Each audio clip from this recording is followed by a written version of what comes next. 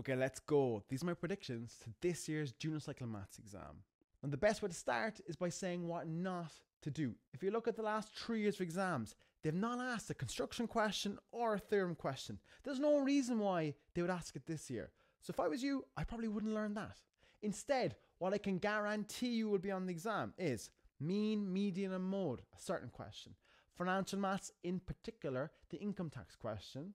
Next up, in the algebra section, I think you're going to see a simultaneous equation, an algebraic fraction question, and what I do think is going to come up there, and it's kind of a hot take, is an indices question. They asked it in 2022, they asked it in 2023, there was nothing last year, meaning to me, it's probably due this year.